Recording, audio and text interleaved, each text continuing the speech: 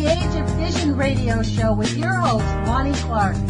We stand together and accept that we now live in a world transformed by Fukushima.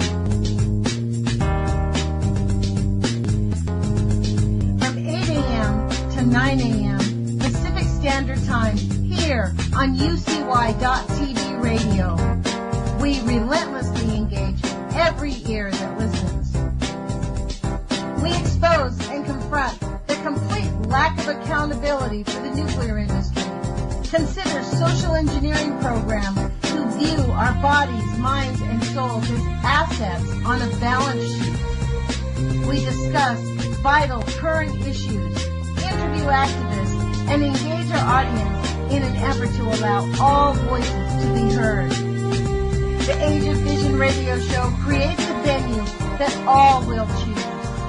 We encourage our listeners to reclaim their power and their courage to take action and save our planet from the ravages of greed and indifference.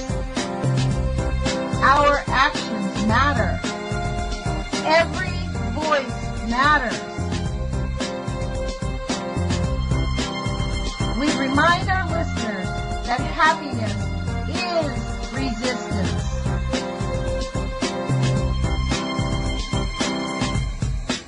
Love is greater than fear.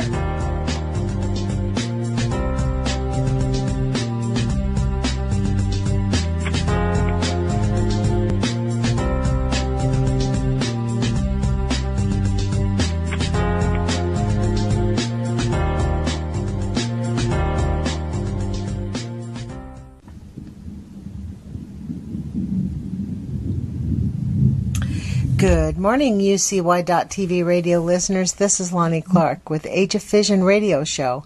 Thank you for joining us. Today I have with us, we're putting on a little pre-recorded interview here with Shaun McGee from nuclearnews.net. He's one of the editors. And I'm going to get right into it because we have some exclusive news. It's a story that was written by Shaun, posted March 29th, 2018, so just a couple days ago. I have to confess I had not seen it until right before the show, so I'm going to ask Shaun to go through it. The title is called Novichok A234, The Facts, exclusive to nuclearnews.net. So thank you, Shaun, for joining us. Oh, it's great to be back again. So, how are you keeping? Everything all right? Yes, actually, I'm actually doing quite well. I'm really improving, to be honest. Oh, good stuff. Good stuff. How about yourself? Well, I've had an interesting few days. I put this Novichok article up and got seriously hacked. Really? Wow. Yeah. Well, as soon as I put it up, the whole computer crashed and went down. And I had to do some fixing on because I've got Linux and Ubuntu. I know I had to do a bit of repair work on it to get it working again. And by the time I got back online, then basically I was all right for about 12 hours, 16 hours, and I was sharing some research to a peace group, sort of based in Ireland. And they turned around, they said, thanks a lot. And then my computer crashed again. I only did a few posts. So, but I think just before we start, I should point out that, what's happened in the UK because of this Novichok biological attack or chemical attack, actually, in Salisbury. The UK is just not saying anything about it at all. When Litvinenko was poisoned with polonium-210, of course they had pictures of him, and it was it was kind of a big thing. But on this occasion, they haven't let anybody go anywhere near near the actual people. There's no pictures like we had of Litvinenko. So basically it was, and that's nearly a decade ago. So when we're coming up to date, they've just slapped a thing of secrecy on it.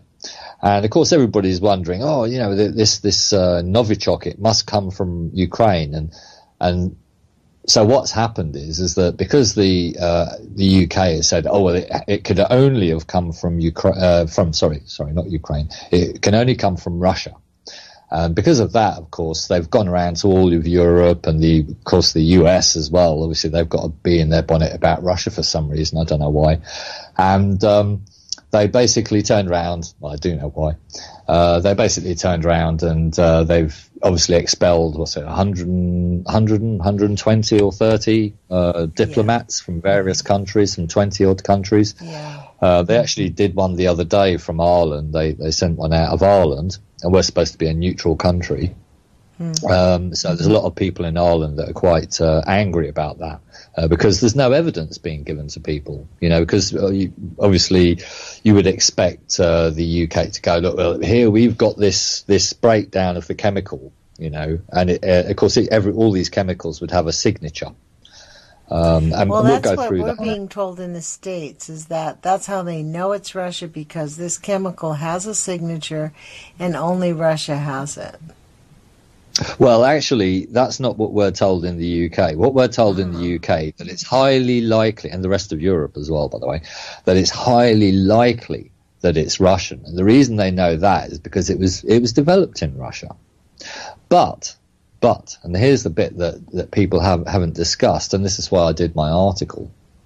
The fact is that I think it was in the 70s, 80s, they turned around and they put, obviously Russia fell, and when it did, the scientists that were working on this went, I think mainly went to went to, where is it?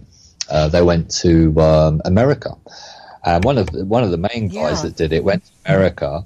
Did a book, put the chemical equation in the book, and then basically you can get that on Amazon, and you can get it on Kindle for about €4. It's about $5. And that's been, I don't know. I presume it's still available on Amazon, but it wouldn't matter anyway because you can find the chemical composition in other places. And so what I did, I thought, well, I can't, I can't afford to buy the Kindle version because I'd have to buy a Kindle book as well. So I just went online and I found a blog, basically a forum of chemists who were discussing it, and they were discussing it between when was it? It was 2006 or 7, all the way through to 2012. They had the thread going, and they were discussing it, and they were trying to work out, what it was, and all the rest of it. And because they were chemists, they were interested in the science behind it. So anyway, I was sort of reading through that.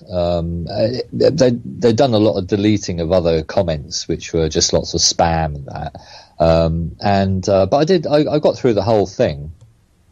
And it was very interesting, and I thought I'd take some notes from that forum. Now, I didn't link to it on Nuclear News because I just thought, it is still available. And you mean to the forum? Yeah, I didn't link to the forum. So basically, on my Facebook, there is a link to it, but and I put it there so that Chris Busby can have a look at it. And your Facebook page is Shaun Arclight. But anyway, keep it quiet. Oh, we're not supposed to say that. Sorry. SEAN, by the way. Yeah, that's SEAN Arclight. Yeah, that's the Facebook version of my name, Shaun, as opposed to SHAUN, which is my real name. But anyway, so what we did is, I went through it and had a look at it, and I'll just break down some of the notes. So what happened was, right, okay, I broke it down to about seven points, and I had an extra point put in because I just wanted to mention the poisoning of Litvinenko about 10 years or so ago. Can I ask you a question? Has anybody... Sure. Why was this, if they did it, what would be their reasoning? From my understanding, this person was living in England for a long time. had settled into his life as an expat, basically. Yeah, yeah. He was a spy. He was an British agent. Active spy. He was an active spy. Well, I don't know. Well, we see that this is there's all sorts of things going on about what he might have been doing recently, but he was a spy in Russia for about 10 years. He's a Russian national, but he spied for the British. Part, but I thought he was retired, no longer part of the service, so to speak. I mean, to be honest with you, there's 300,000 Russian emigres that live in London. Wow. And I think there's people that are on the run from Russia because they've murdered people. I don't think there's too many of those, but there's others that have been on the run because they did the dodgy and they got chased out when Putin did his trying to basically when Russia fell, the Americans went there and they got them to join the IMF, and the Americans sort of introduced the neoliberal model, the financial model, and what happened? Certain people managed to take over. They'd buy the Gazprom. That was bought for a couple of dollars. And there's all those sort of things going on, and then you found a very small handful, maybe a few hundred or few thousand guys that managed to make an absolute mint, because they were just given these neoliberal agenda. That's the model. Mission accomplished. So they were doing that, and then of course you had Yeltsin and you had Gorbachev. So. And there's a lot of corruption, and it was really dodgy. I mean, literally, if you were in Russia, you'd have to have bodyguards. So basically, what they did is Putin came along and he kind of sorted it out, he basically cleared all the sort of the unfairness and disparage. I mean, there was a guy that went round Russia. At the time, and he was doing a book, and he was going into all the towns, and he said, he'd walk into a town and just people would be totally broke, and they'd be getting a bit of money and they'd just buy a load of vodka, and you go to these towns and they were basically drunk skunks. That he was just tracking around on a motorbike, and he said the people, and he was with a friend. And he said people would just be so drunk, and there was a real, they had hardly any food, and it was they were, hang on, they were living off potatoes and all the rest of it, and so it was really kind of bad times. Anyway, so when Putin came along, or around about that time, they started going after people that were sort cleaning of up the riffraff, all the mafia sort of guys that and you can't blame the Russians. They they were just trying to survive. It was quite a terrible time for them. And then, people were relying on the state, because it was a communist country, and then that was just pulled out from under them, and then they just had to somehow survive, and so this guy was going around. I actually met him, and he said he was going around. He said it was dire. It was really, really, really dire, and so basically Putin came along, started getting things organised a bit more, and obviously a lot of the guys that were doing dodgy stuff, some of the mafia guys that were being a bit outrageous, they made a lot of money, and then they thought, right, we'll get out of Russia, and they all came to London, because at the end of the day, London was an easy place to take dirty money to. Oh yeah, okay, I get that. And in fact, actually, there was about 2 days ago, there was what they call it, a Foreign Affairs Committee, and it was quite funny actually, because I actually watched it. It was about 2 hours worth, and they were sitting there and they were going, well, all this money coming in, did we just sort of turn a blind eye to it? And they said, well, basically, no, yeah, we did. We sort of kind of encouraged it. Yes, we did, actually. Yeah. We want to say no, but we really did. Yeah, and wow. We encouraged it, and in fact, actually, they were saying that as of a couple of days ago, they were saying that there was still money coming in from Russia for up to they reckoned it was a billion pounds a month. Wow. So it's just over $1 billion or whatever. So that was coming in every month without fail. And as the money came in, the bank, the City of London would put it in. There's a lot of people making a lot of money off it, and in fact, actually, politicians were getting looked after by these very wealthy Russians, and there wasn't a problem, So, but that was quite an interesting meeting. It was actually called the Foreign Affairs Committee. And it was on about Russian corruption, but they had I think it was 3 investigative journalists and an ex-banker who basically was sort of saying, well, we should stop this. But then they said, well, what happens if we do stop it? What will happen in the UK? And then they changed the subject, and then the investigative journalists were talking about the fact that a couple of people, he mentioned Tory politicians, but they did say that there were some Labour politicians that got the money as well, but they were getting money and bungs from the Russians living in the UK.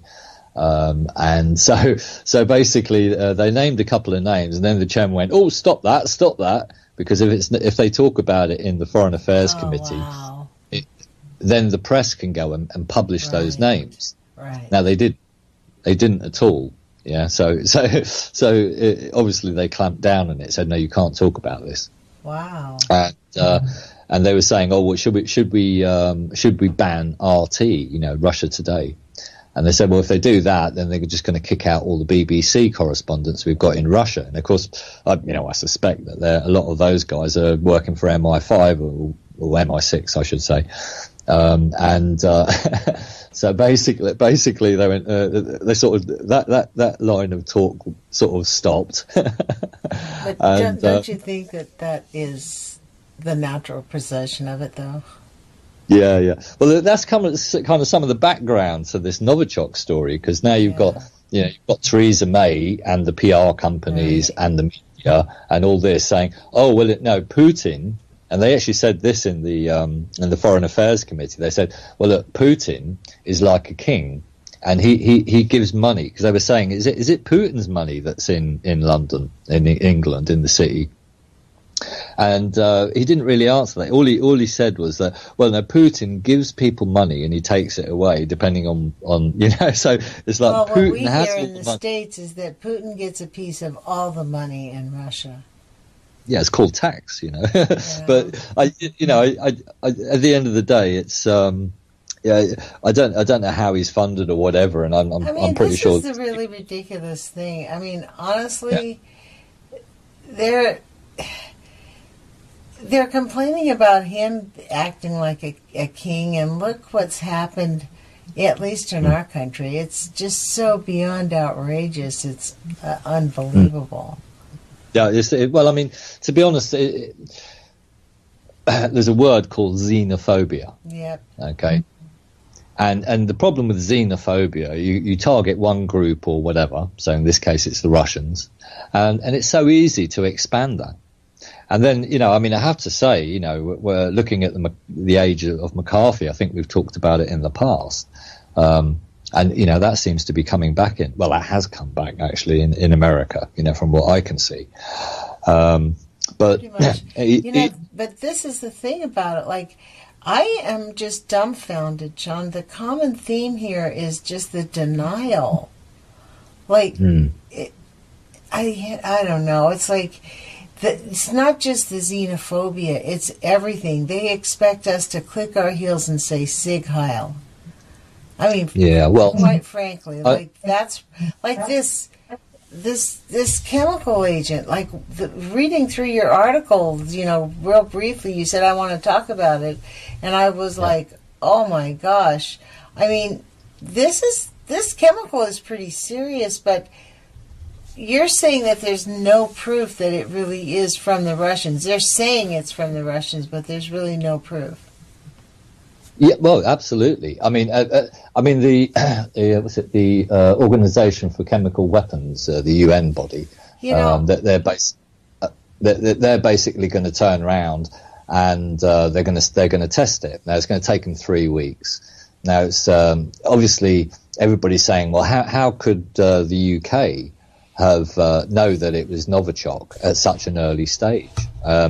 And I'm going to tell you how they knew, because I read this forum, and they were talking about issues. Well, I'll tell you what I'll do. I'll go through the 8 points that I've got, which are relevant to this discussion. I'll just read them out because they're pretty short. Okay, great. And then maybe we can discuss it. But all right, so this Novichok, what they were saying basically is that it can be as a militarized organophosphate.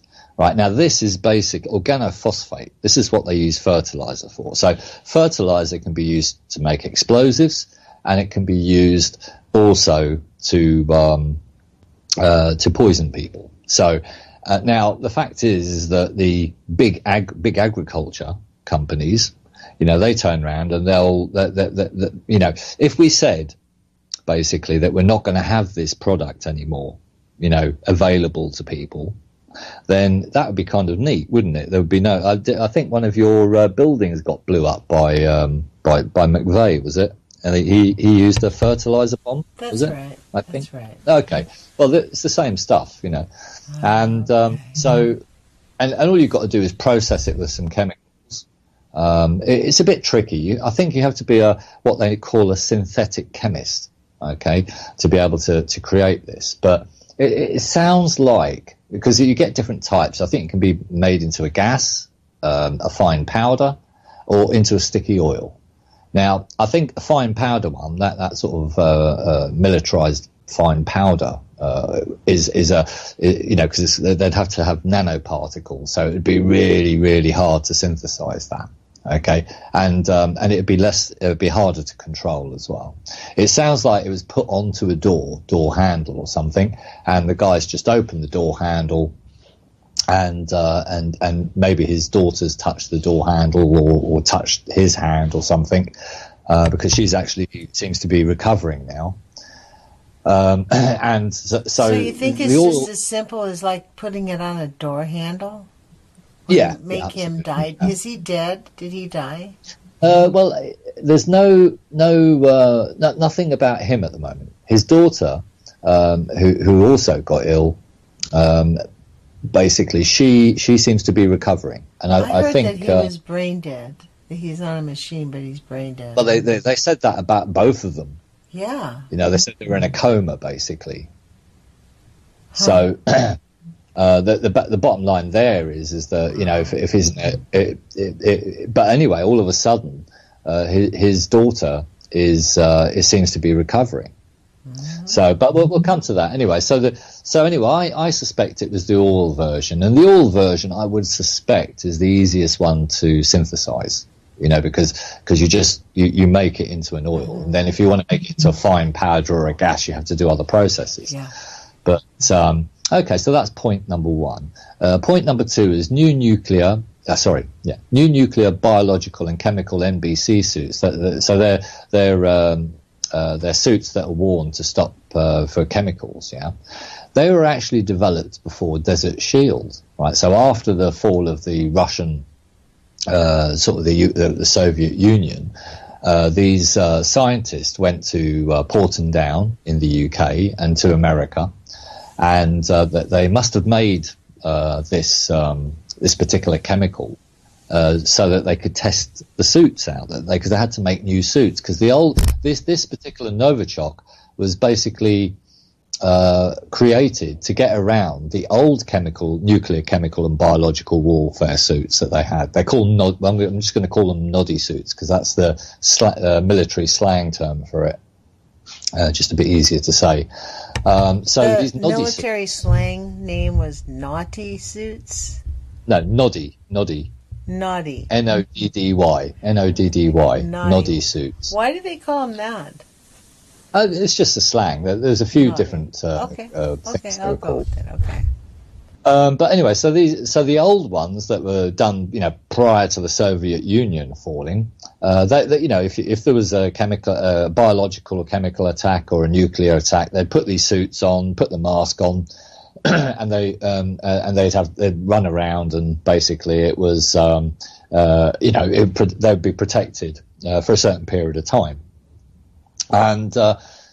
But this Novichok, basically, it was able to either soak into the suits or get around the suits in some way, and it rendered the masks, so it rendered them, useless against this particular chemical agent. So what happened then was that they developed a new suit, and it was ready by the time of Desert Shield in Iraq. The first Iraq war, if you like. So these new suits that they'd developed by then, they would have had to have Novichok, right, in America and in the UK to be able to test the suits out. They'd have had to put somebody in the suit at some point and a mask, stick them in a room, and then spray them with this Novichok to see if they would stay alive or not. You don't think they would have tested with something similar, like that they had it? No, because it had to be Novichok, because that Novichok was specifically developed to circumnavigate the NATO noddy suits at the time. So they came up with new noddy suits and new gas masks, which were resistant to Novichok. Yeah, so and that was ready before Desert Shield. So we know that the UK and the US had them. Now I've heard them deny it. I've heard them deny that there was that they had any of these tests. They said, we got rid of it in the 80s and all this sort of stuff. We wouldn't have it, but they must have had it. Yeah. Otherwise they wouldn't have the new suits, and these new suits had to be developed before the invasion of Iraq, because from what they were saying, that he had chemical agents. Well, Novichok was the chemical agent, which you could, basically go on Amazon or whatever and buy a book, and you get your Iraqi guys to synthesize this stuff. Now, at the end of the day, that obviously never happened, because we now know that he didn't have, Saddam Hussein didn't have these chemical agents, but they were saying he did, so they had to prepare for it, and in fact, actually in where was it? It was in Kuwait at the time. A battalion of nuclear and biological and chemical warfare specialists, soldiers, were sent to Kuwait, right, to protect them, right, from Ukraine. So that's another thing. This is after the fall of the Soviet Union, so that those guys were working for the alliance, for NATO, basically. Mm-hmm. So anyway, the next thing that you probably want to know is that obviously, how did they know so quickly that Novichok was basically a thing? How do they know that the Skripals were hit with it? Well, the fact is that they had, while they were developing the noddy suits, they were also developing how to test for this chemical. Okay, and then basically, not only did they do that, but they also came up with treatment for the Novichok. Mm-hmm. So, which kind of makes the point they're saying that, because they started off initially and they're saying 12 people could have been, sort of dozen or so people could, might have been contaminated. Well, they weren't, but they might have been. And the report was that people were phoning up saying, could I have had it? And they said to the hospital, and they went in for tests and they didn't have it. They were advised to get their clothes clean just in case, which, is ridiculous. That wouldn't get rid of this Novichok. On the note, anyway, if you don't think it was the Russians who did it, and for what reason? Well, I don't know. I wouldn't like to say if it wasn't or was, but I'll go through a couple of theories as well at the end of this.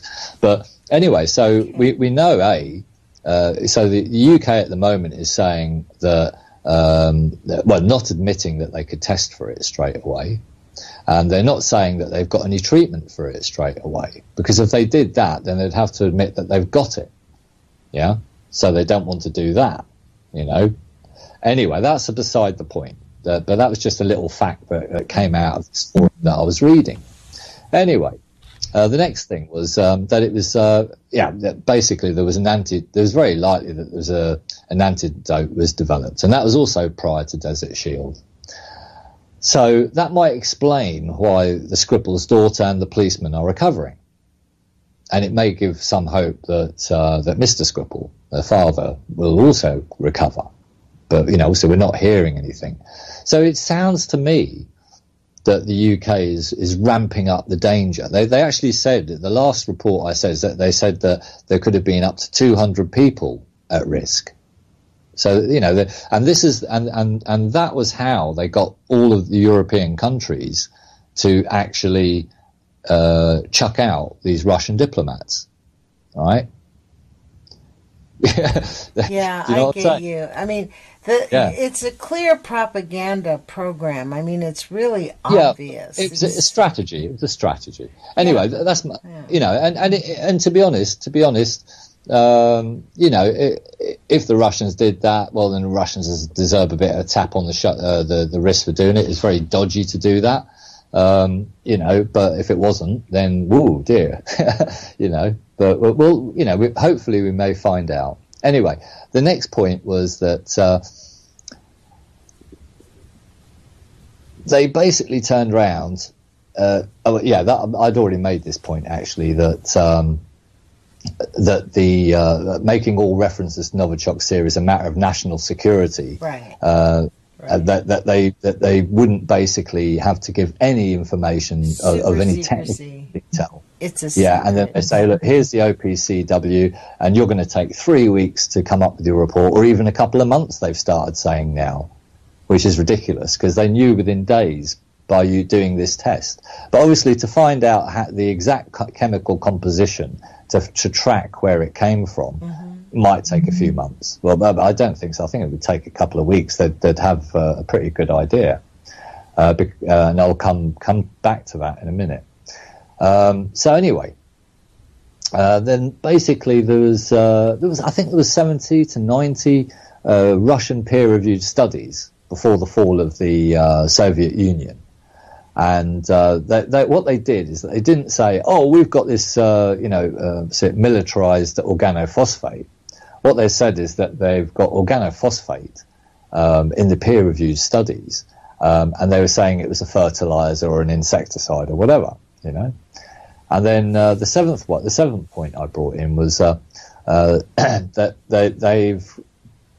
it isn't easy to make. So you've got, I think it was sodium dioxide, and I think that's quite reactive and nasty. You know, and there's other bits that are quite reactive and nasty that you add to this potash, basically, and what have you. And basically, you would have to have a synthetic chemist who knows what he's doing in a lab to do it.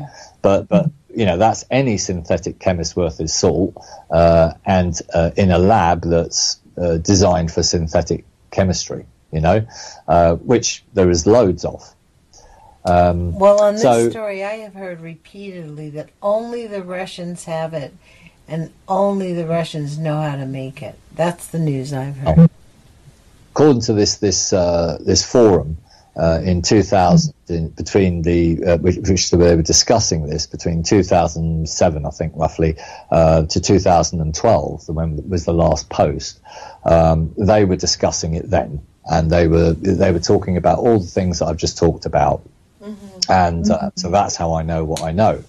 So anyway, the last point, which, you know, because they also say, well, you know, they've done it before.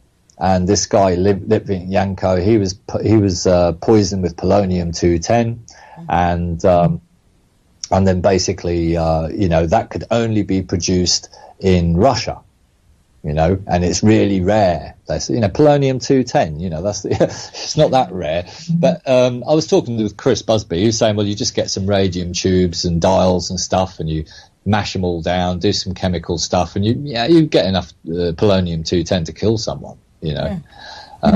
But there is another theory to that, and we can discuss that as well. But the bottom line is that once again, and the other thing was though that the chemical analysis of the polonium-210 that poisoned Litvinenko was never released. If you want to go on the internet and try and find it, you won't find it. And of course, why not? Because at the end of the day, it's not like that. We don't know what polonium-210 is, but what we'd want to know is what other bits are with that polonium-210 that might let us know where it's from. Yeah. Well, Shaun, don't you think there's just a general disregard for all the nuclear contamination? Like it's just a general across the board. Maybe the studies are coming out like. Honestly, we don't need more studies. We need them to actually put some science into stopping it or remediating it, or like it just. Well, I mean, at the end of the day, there was another case of polonium-210 poisoning, and I'm pretty sure that wasn't Russia, and that was actually who was it? Oh, what's that? The famous Palestinian. You know the guy I'm on about. I think everybody out there, and they were screaming into the YouTubes. But it'll come to me anyway. But anyway, so the leader of the Palestinian, the PLO, when he died, it was suspected that he had polonium poisoning. Yes, and they exhumed his body and found it there. Well, you see, that there was a huge, big thing about that. And then they were saying, oh, no, that's not right.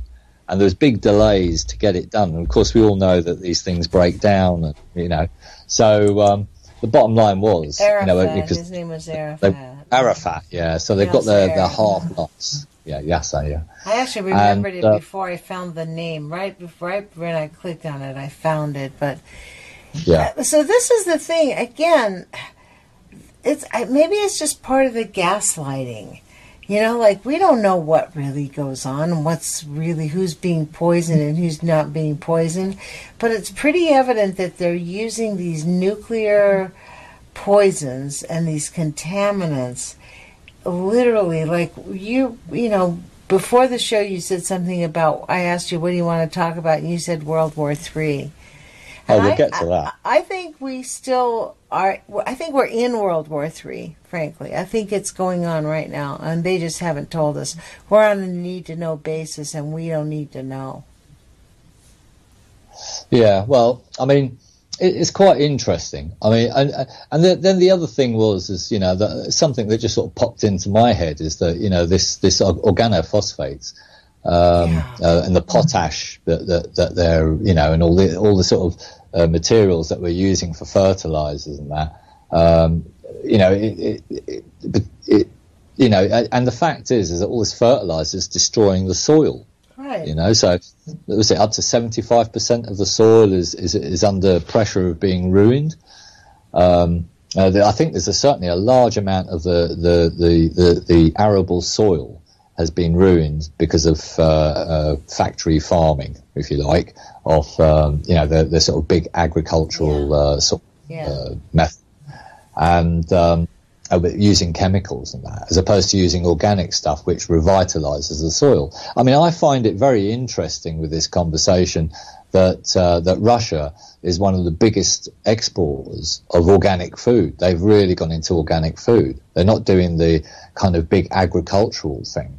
I know China might be, but Russia has said nah, and it just makes me think, what are if these chemicals are doing that to shall we say Skripal, if they can do that sort of thing and they can blow up big buildings in America like with McVeigh did, then why the hell are we using it? And if it's ruining the soil, Why are we using it? Well, it's actually just a cheap, quick way of making food, and it makes the profit bigger. They don't have to hire more people, and then we've got loads of people unemployed. They could be working on farms, picking stuff, and making a wage, and feeling a bit good about themselves, as opposed to, sort of scrapping around trying to get, from one week to the next to sort of make a living or not at all. So, but anyway, that's beside the point. I suppose if I was to sort of say, I don't know if it is beside the point, Shaun. I think it's part of it. I think it's the fundamental point of it all, right? Like, we're being poisoned, as Jerome calls us. We're the poisoned ones. This generation, we're the first generation that's realizing, like, oh my gosh, it's bad. It's not, and it's really, like, it's not just one thing. There's a bunch of stuff. Sure, what have we been doing for the last 70 or 80 years, but we're seeing the results in the soil. This is why I'm grateful that you do nuclearnews.net and you write these articles. And I'm grateful that you're willing to come on the show with me, because this information is vital for people just to be aware of it. It doesn't mean we're expecting people to come up with solutions, but I genuinely believe that the more we discuss this and make people aware of it, we will come to, I think our thoughts are things, so we can't really create a solution until we put our mind to it.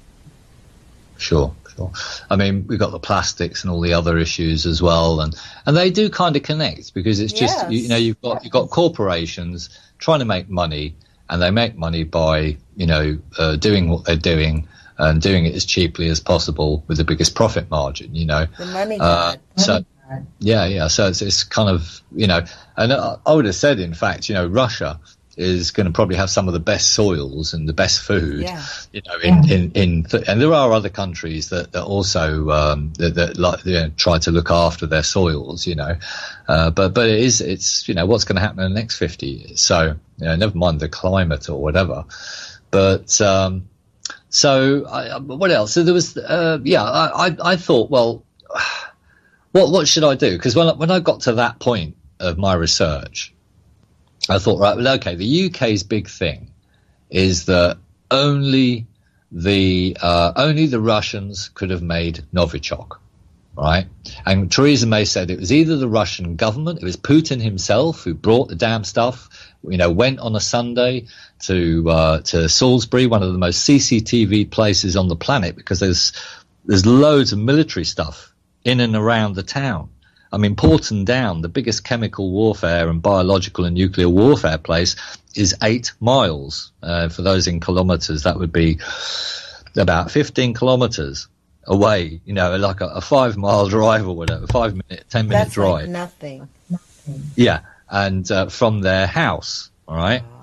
So, and there is cameras. You cannot walk around there without CCTV cameras looking after all the military buildings and keeping an eye on that whole town, in fact, and all the surrounding roads, and anyway, but so somebody's gone up to the door, smeared the door, right? They've got neighbours and everything, but on a Sunday afternoon or morning, and there's nobody about, drove in there, and the thing is, if it was, say, one of the diplomats that they sent off, they wouldn't have sent the diplomats off, would they? They'd have basically got the evidence, got the photo evidence of the guy who turned up and did the job.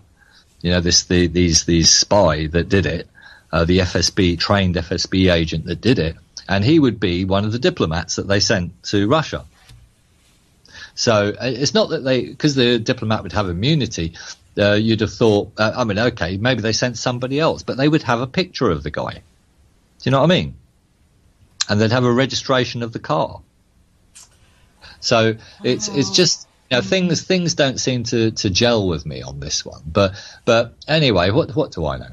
So basically, this is the thing. I get it, because everything is suspicious.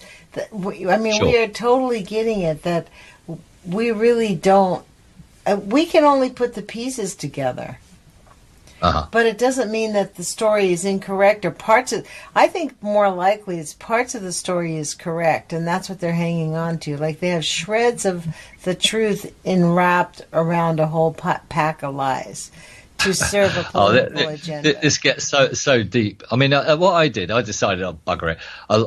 Now I said, like, okay, so who would want to do this? Who would be really up for doing this? That was my question earlier. And who would benefit the most? Yeah. Who would seriously benefit?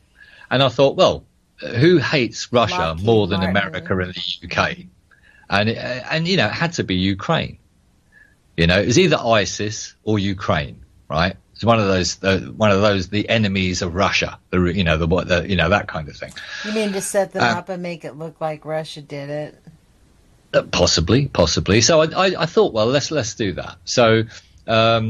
Basically, I've already mentioned that there's 300,000 emigres from Russia, you know, and they're not all criminals, but I'm just saying that there'll be a fair few there that wouldn't want to go back to Russia, and they wouldn't like Putin because he kicked them out, or he might have even taken money off them and then kicked them out. In the case of Skripal, if Skripal had any money, he would have had his money taken away, and then he would have been, you know, when he was exchanged back to the UK or to the UK, he would have been living on a pension from MI6, which probably wouldn't be maybe as much as he'd earned in the 10 years that, you know, that kind of thing. So, but I think at the end of the day, you know, that's number one. So you've got your local emigres in the UK who don't like Putin and want to set him up. You've got Ukraine. And I thought, well, actually, I don't know a lot about the emigres and how many of them are dodgy and all this. So I just thought, well, let's look at Ukraine. You know, how would these emigres get this stuff anyway? So what I thought was, let's look at Ukraine. And I found that Ukraine, there is, let's have a look. There is, if I might, okay. I'm just going to go to my source notes here. So, right. Yeah. So there's basically there's an actual company called lushberryfertilizer.com, and they can get muriate of potash, ammonium sulfate, and these sort of things, you know, and they get products from Russia, Belarus, and Ukraine. All right, so we kind of ruled out Russia because Russia would have the military grade stuff. That's what they're saying. We could say Belarus, but why would Belarus want to cause trouble between Russia and the UK? Because they're kind of getting money from Russia, and they're getting money from Europe, you know, from London, and you know, for the contamination in and also because they want to, you know, both those countries want to get a foothold in Belarus, and in the case of Europe, they want to do the same thing in Belarus that happened in Ukraine. But in Belarus, they've got a dictator, so it's much more difficult, and he's playing one against the other, being a bit clever. So it didn't strike me that Belarus would be the place, but Ukraine, I mean, you know, okay. And I thought, well, okay, so it sounds like Ukraine might be one to look at. You know, if it wasn't Russia, it could be Ukraine.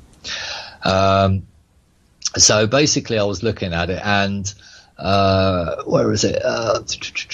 Yeah. So the next thing was okay, if it's Ukraine, then I'll go off to the OSCE and see what they say about Ukraine and chemical safety and things. So there was a report done in 2017 that found that in Ukraine there was really bad safety, transport, and all this. I saw a story about that. I was reading that when you called. Mishandling of spent nuclear fuel caused radioactivity in Russia. May have caused to spread across Europe. That one? Well, no, actually, this was actually to do specifically with chemicals. So we're talking about, chemical weapons, or not so much chemical weapons, but sort of chemicals that they use for a range of things, which would include the things that you would need to make this particular stuff. I get it. Right? Get it. Yeah. As opposed to the nuclear stuff. I'm not touching on that at the moment. Yeah. But we're talking about the chemical stuff, and there's certainly issues in Ukraine. But actually, Bologna and people like that are working in Ukraine. The poisoning that they use, this is actually a chemical poisoning. Yeah, exactly. Okay. So I looked at the OSCE, and they actually did a study in Ukraine about the laboratories, transportation, border controls, and things like this. And they found that the border controls were bad, the transportation was bad, the laboratory security and safety was bad.